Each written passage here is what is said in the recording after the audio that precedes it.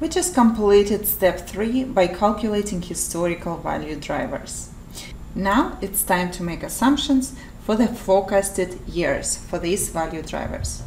When you make assumptions for forecasted period in three-statement model, you want to take into consideration historical values, information in the MD&A and footnotes sections of the company's financial statements, and possibly do a research for the industry in addition to that.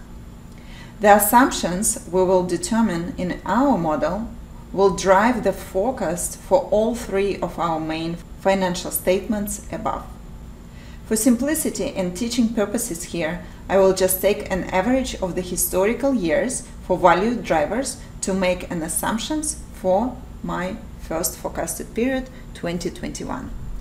So here in the cell J62, I'm going to put average formula for the previous 4 years.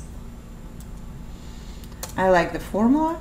I'm going to fill the formula down, and you can see that I have a break here between ranges I would like to highlight. So I'm going to use Shift plus F8, function 8, shortcut to grab several non-contiguous ranges. And after that, I want to use F2 function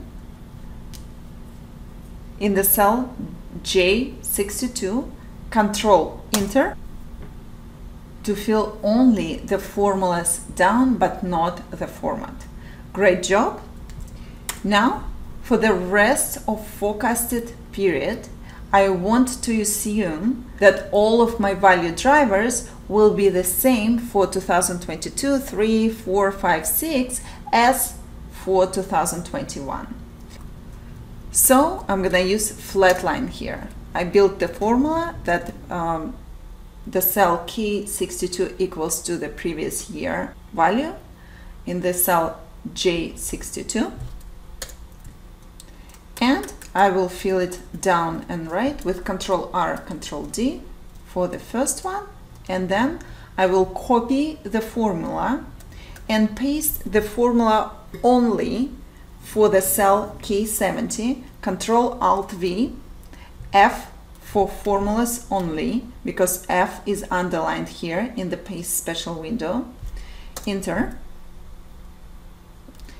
So my formula is inserted, and I can fill it down and right as well for the next value drivers below. Great job! Step number 4 is completed, and now step number 5 would be to complete supporting schedules for forecasted period.